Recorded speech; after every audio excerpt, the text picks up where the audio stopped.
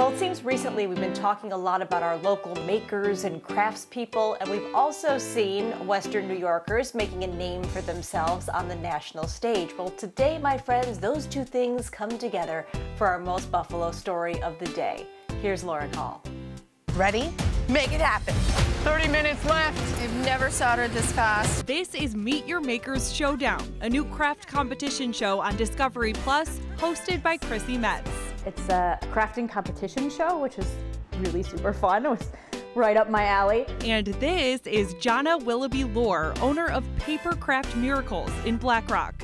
She's appearing on this Saturday's new episode. Each episode focuses on a different art form. So they picked 4 of the best artists in the country in each art form and put them against each other. As you may have guessed, Willoughby Lohr is competing in the paper category. She's known for her handmade papers and stationery, books, and really realistic paper flowers. We have clients from all over the place. We have done some big, huge contracts with big companies like Twitter and Capital One, but we do a lot of local weddings and wedding invitations and flowers and favors and guest books. Jana has dreamed of owning her own business as an artist since college. And I did it as a side gig for a long time till after I had my kids and quit my full-time job to stay home with them and do my book thing, as my husband says, and here we are.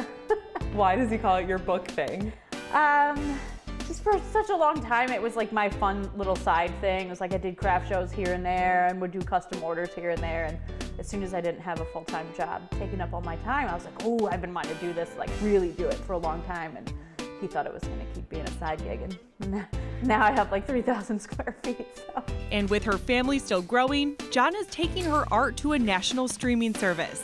For now, she can't tell us too much about what happens on the show. You'll have to wait and see what the challenge was and whether or not she won the $10,000 prize. If you win, what will you do with the prize money? If I win, I will probably use it to pay my staff because it just being able to employ other artists and to have other people follow their dream of being able to make art and make a living doing something that they love, that's fulfilling, it makes them happy, makes people happy. That's my jam, so. Thank you, Lauren. And if you want to watch Jana in action, all you have to do is subscribe to Discovery Plus, then search the Meet Your Makers Showdown starting tomorrow. And if you want to learn more about her work, if you're interested in maybe finding a unique holiday gift, you'll find more information on how to make an appointment at her shop at WGRZ.com right now.